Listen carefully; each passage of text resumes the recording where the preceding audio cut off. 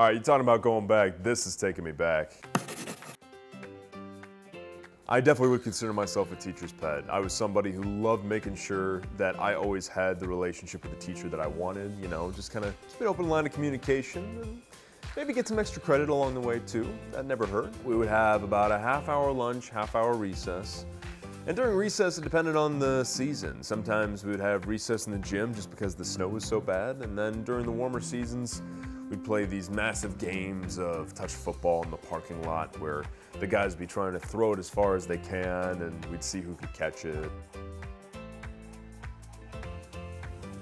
Oh man. Wow. All right, you're talking about going back. This is taking me back. Whew. Let's take a look at what we got here. Oh my gosh, the baked Lays. My family would buy the Costco-sized box of the baked chips all the time. We never went with the normal. It was always the baked chips. Let's see what else we got in here. Yep, whole grain bread. Wow, okay, so I've got a feeling that I was being spied on as a kid because this is frighteningly accurate. Let's see what else we got in here. And yep, absolutely, granola bar, protein bar, something with a little nutritional value in it that maybe one step above a Snickers bar. So, and we got a little envelope here. Oh man. Yeah. So I recognize that handwriting for sure. Wow. This is pretty surreal. Want me to read this out loud? So, and it's funny too because I still remember we've had this stationery since I was in grade school. So it's crazy to see it here. I mean, we've had this probably since I was in second, third grade. I know this time of year will always remind you of those back to school days and the excitement and nervousness. You got that right, Mom. At the beginning of a new school year, I was an anxious kid, what can I say?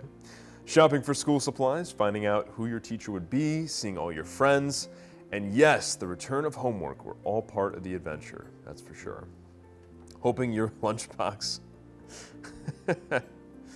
will bring back fun memories and the knowledge that all of your hard work helped prepare you for where you are today. Yeah. And of course she says keeps those lunches healthy. If that's not a Cecile Schoenheider quote, I don't know what is. So, did she pack this? She had to have packed this. Did she tell you what to put in here? She told me about the laked potatoes. The chips. Hated getting potato chips. Yeah, my best piece of advice for anybody who's in the classroom right now or going through school, don't be afraid to step out and try new things because you never know if that one activity or club that you figured you'd give a shot to actually ends up being your passion in life. So always give things a chance because you might find out it's actually something that you end up falling in love with.